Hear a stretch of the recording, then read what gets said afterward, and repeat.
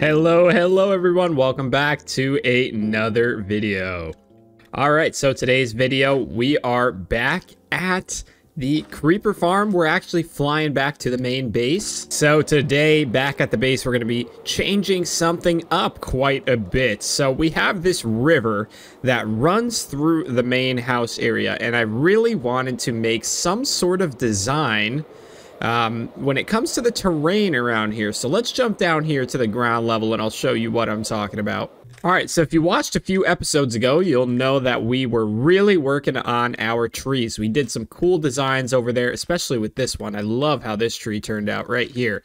And so, around my base, you could see in that video, we did something with the river, which looks like this. We took a lot of rock blocks and some foliage and made some sort of texture along the bottom of the river, but what we didn't do is the sides. So in a few of my dreams lately, I have nonstop been thinking about this, and I wanted to do this so bad on this world. I would absolutely love to make this river right here look like a painting with a bunch of trees, foliage, all sorts of blocks. Craziness, absolute craziness down in here, and I think it absolutely has to be done.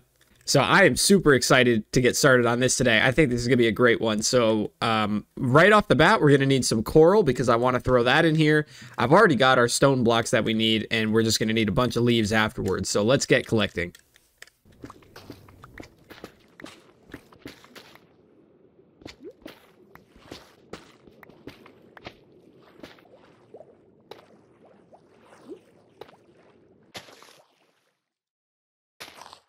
Okie dokie, our main little design is done with all the little rocks and grass. You can see how much it changed, but now comes the fun part with all of the coral. Let's go. This is going to completely transform this area. It's going to look so cool.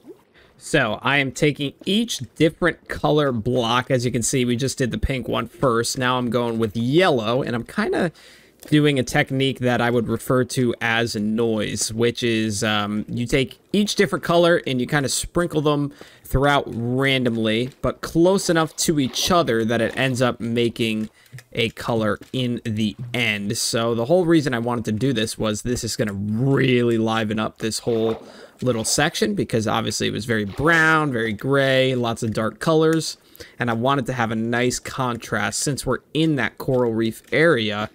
By using these blocks, these are really going to help accentuate and bring out, you know, that whole coral area that we're in, which is going to, that's really the vibe I'm going for. So I think this is going to be super sick once we finish it, but it's going to be a little tedious.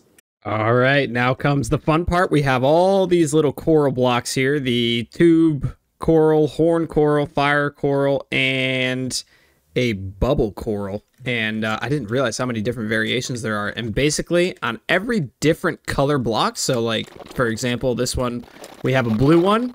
I'm going to place, say, a pink one like this, because that's going to help really emphasize those different colors. So this is going to take a while, but it's going to be worth it. I'm going to try to do my best to place them on very opposite colors. So this one's a little similar, so maybe we'll do yellow next time, but that's what's going to really transform this. As we swim through the water, look at this, man. This is so cool. Officially, we have the Rainbow River. Wow, wow, wow, wow, wow. Is that not so very cool? Have a look at that. Oh my gosh, it looks so lush. I love it. We've got so many different little details here. You can see I've used the string on top of the sugar cane to stop it from growing. I've done that with the bamboo as well. We've got these lovely little cattails with lily pads here. There's just so much foliage and coral in the river. I absolutely am obsessed with it. I love the way that this looks. This is what I pictured this river to look like. Oh man, that whole vibe of just being completely overcome with nature down this river is exactly what I was going for. I mean, look at that. There's a few more things we have to do, which I think I'm going to add a few of these little trees in there, but Shall we build a rock? I feel like we should build a rock. All right, let's have a look here. Where would the rock be best? I'm thinking right in this spot, right there. Oh boy, hang on. I just realized we need to put string on top of that one. It's going to grow too tall. Stop it. All right, so that would leave us, I think, around this region right here. So it's not going to be huge. It's going to be a pretty simple one, but we're going to build this together. So I'm going to start with cobbled deep slate stairs and kind of make some sort of like pattern like this where it can sit in the center of this, because I don't want it to be massive. So then we're going to transition to smooth basalt. This is going to be our like intermediate block. I feel like that is kind of a good shape.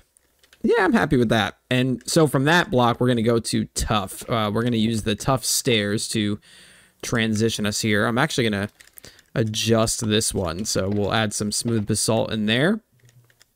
And then we'll move to this block, which is the tough stairs.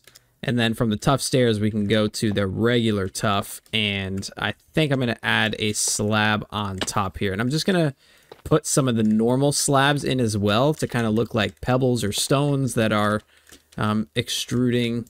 Is that a word? Extruding? Protruding from the ground? I think that's what I was going for. Okay, so that's pretty good. And then I made some stone buttons as well. I feel like this would be cool. We did this with the trees, obviously, over there. I wanted to try it with a rock and just kind of throw these stone buttons in here like so. Maybe one on the ground as well. I feel like that's a pretty cool look. I'm actually not too happy with how this peak looks up here. I feel like that's a little weird. So I'm going to switch it up and I'm going to use a tough stair and place it like so. And I feel like that's a pretty good rock. That looks like a rock to me. But I am going to add a stair in here. I'm just going to put it the other way. So now you can kind of see it like blends into the landscape a little bit more. I would love if this actually was like, can you see what I mean? Like if this just kind of blended in a little bit better like that, and then we can put the button on the side. All right, we've got lots of foliage in there. There is our rock. You can just ever so slightly see it in the corner there. It all adds to the final thing. But the last thing we need to build is our trees. So we're going to be using the same materials that we used over on this one, which is tough walls, spruce buttons. We've got some basalt, and then it looks like we've got birch leaves, oak leaves, green stained glass, and some spruce fences. So let's get ourselves organized with that. I think I might mix in some azalea leaves as well. And I think I'm probably going to build like 5 or 6 of them. You can already see how I've done it here. It's very, very straightforward. We just have the blocks, then the walls into the fences, and then we just kind of place leaves around the outside and glass at random to kind of make everything look all situated. So the next shot you will see is lots of lovely little trees along the side of the river. And well, there are our trees. Isn't that excellent? I absolutely love how that turned out. This is the most lush river I have ever seen in my entire life. But I think there is one more thing we need to do, and that is that I can't stop visualizing a waterfall over here right on this corner. I just feel like a waterfall would be absolutely perfect to fall about right in this spot right here. So I don't want it to be a very large one, but I do want one to kind of go right through here and land right in this area right here. I feel like that would be absolutely excellent. So I think that's the last thing we're going to do for today, and then we'll call it wraps from there. But I absolutely love how this turned out. I just realized I never ended up making this tree right here. So let's finish that real quick.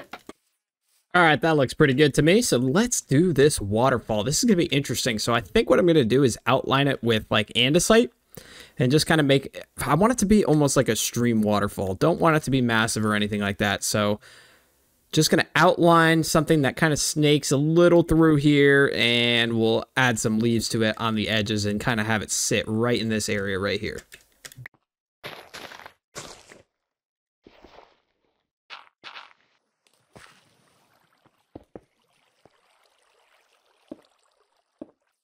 All right, so that's the rough outline I was picturing, but now I want to make it look really nice. So we're going to make a whole bunch of slabs and stairs and just go in there and kind of jag it up the pattern, if you will. All right, what do we think of that? I think it's pretty cool. It's definitely B-dubs inspired, but I don't know. I don't think I did it as good as they did. I would love to cover that up somehow. I'm not sure how I'm going to do that, but I do have these blue stained glass panes. I feel like we could mix these in there and kind of get a little bit more color out of it if we do it that way. I felt like that just made everything worse by doing that. Definitely works better when they're like singular glass panes, if you will, and they don't connect to each other. It's connecting there. Kind of like if you do something like that. I feel like if I take this this one here and try to cover this up as much as I can. Yeah, I don't know. Let me know your thoughts on the waterfall below.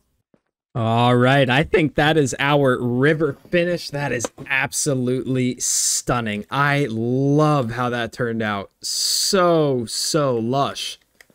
And then obviously we walk over here and we have this lovely rock with these trees and the waterfall. I really got to see this with shaders on. I don't play with shaders much, but I have to check it out. Oh my gosh, look at this sightline. That is unbelievable. Wait. I hope the sun doesn't...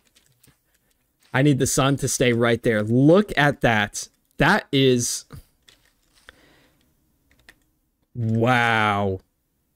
That just left me speechless. Wow. That is incredible. Man, I need it to be the morning again. Those sun rays shining through there. Look at this. Look at how awesome this looks. I've very rarely do I say this, but I've actually impressed myself today. I did not think I could build like that. That is some of the best foliage I think I've ever built in Minecraft ever. This is what I wanted to check out. Oh, yes, that is astonishing. Wow, man. I've got nothing else to say. I'm just like at a loss for words. Look at how good that looks. All right, I just grabbed a few little things. This is going to be the last thing we're going to do for today. I just wanted a few of these drip leaves that I could place around. I have no idea if you can place them underwater. Yeah, it doesn't look like it. They got to be going out from the water, but I wanted to put them where we have these little cattail arrangements over here. So for whatever reason, it doesn't want to be put on that one. Maybe you can't place it on sand. That seems to be the case. All right, well, the whole reason we went down there was to grab these because these are going to be excellent for oh, well, they have to be placed on a full block, don't they? Right there, and that's going to allow that little thing to show up, those guys. And so these green, whatever, if you guys remember, they were going to add fireflies to Minecraft, but they just never ended up adding them. So I feel like these little things look like bugs to me. So that's why I wanted them over here, is because this just feels like it would be an area filled with little insects and bugs. So I forgot you couldn't place them on leaves though, so we're gonna have to find some interesting locations to put them in. I guess we could put one right there. All right, I think that is going to do it. I am very happy with that. That's just about everything I wanted to do there, but I've got to see it one more time with the shaders. I have to. Oh my goodness, especially with the spore blossom now. That is excellent. Oh, it looks so good. It looks so good. From right here as well, because of the leaves and the spore blossom working together. Oh man, this might be my favorite build I've made. Well, I've very much impressed myself today. I very much have impressed myself today. Anyways, here's what it's like without the shaders. So I'll show you guys everything that we did in case you want to do something like this for yourselves. So first off, we started with andesite and cobbled deep slate, as well as tough slabs, and we kind of sprinkled those all throughout the bottom, and that got us the dark texture for the rocks at the bottom of the river. Then from that point onwards, I think we moved on to bone mealing the river so we could get a lot of seagrass and kelp in there. From there, I think we added the coral, and the coral is what really transformed this and made it super colorful. And then from the coral, we did the actual, the fans, I think is what they're called, these guys right here. And then we just added some leaves and some kelp to finish it off. And then we went with a lot of foliage designs here. So we have these cattails, we have sugarcane, bamboo with string on it, so it only grows to a certain height. And then we built our custom trees as well. I feel like the trees really kind of seal the deal here in this one, especially from this sight line and all that. It just really does wonders. I wish I would have built one maybe right in there. Maybe I'll do that off camera. But as for today, that's going to do it for this video. Of course, let's answer the comment of the day. All right, while I'm flying back here, I did just want to say that I probably will not be continuing the Wind Temple for a couple of episodes. That video did really poor for some reason, the last one that I uploaded, and it didn't seem like people were all that interested in it, which is totally fine. Sometimes in YouTube, you upload stuff and you fail, so it just is the way it goes. So we will probably be sticking to just building stuff around the base for the time being. So yeah, if there's enough demand for it, I will return to building the temples. But as for now, it doesn't seem like that many people are interested in that whole idea. So that will be put on the shelf for now. All right, today's comment of the day comes from Try Marked, and they say, your dreams are very interesting. A building idea can just spawn in a dream, and then you can just bring it to life. And I thought this was a really interesting comment because this was something that I actually wanted to discuss quite a bit that happens to me, which is that for the most part, a lot of the builds that I have in Minecraft are stuff that comes from my dreams. So that's how dedicated I am to the game. I am sleeping and always thinking about it, and I don't know why that happens. I have absolutely no clue why I dream of Minecraft so much, but for some reason, every time I'm sleeping, I tend to have some sort of artistic vision when it comes to this game, and I envision some sort of build, and that's usually where a lot of this stuff comes from. For example, this river came from a dream, and I think a lot of it has to do with just stuff that I see online. Like, usually that's how dreams are triggered, is you see something during the day, you forget about it, and then when you're sleeping, your brain kind of wakes itself up and remembers what it is that you saw and kind of like transforms it into a weird thing. And so this build was, I think, something that I had seen on Instagram and had liked it, thought it was cool, and then just forgot about it. And then I had a dream that, you know, my Minecraft world had this insane river in it. And so we ended up bringing that to life. And so a lot of these builds in this world are like that. They spawn from dreams and we just end up turning it into a reality. So I thought that comment was cool because that just shows that you can find inspiration for Minecraft in a lot of different things. Anyways, that's going to do it for today's episode. I hope you guys really enjoyed it. I absolutely love how this build turned out. I think it might be one of my favorites in my world. It's just very calming, very relaxing, and I love the fact that it just gives off that very nature-consumed vibe. Anyways, that is going to be it for today's video. If you guys haven't already, please be sure to like, comment, and subscribe. We are on the push to 5,000 subscribers. We are very close. And I also did want to mention that I'm sure some of you have seen it. We have been streaming a lot. I've been playing on an SMP that my friends and I are hosting. And yeah, we've just been streaming it quite a bit. We're doing some really cool stuff over there. So if you see the streams, please be sure to tune in because there's a lot of cool builds going on over there. Anyways, that's going to do it for this video. Thank you guys so much for watching, and I'll catch you guys in the next one. That's about it.